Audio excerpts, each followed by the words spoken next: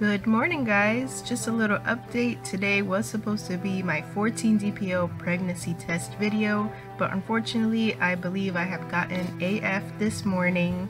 I was supposed to get it either today or tomorrow, so it's right on time, right on schedule, according to my fertility friend app. So unfortunately that means I am not pregnant this month, and that is okay. Everything is working as it should. And I am still with my fingers crossed, and all my prayers are going to you ladies who are still on your TTC, who are still on your 2-week wait. I wish you lots of patience to wait the 2-week wait to take your pregnancy test, and I hope when you finally do take that pregnancy test you see those 2 lines clear as day, and you don't have to squint and you don't have to wonder if it's a true line or not. I truly wish that for you guys. We will keep trying for next month.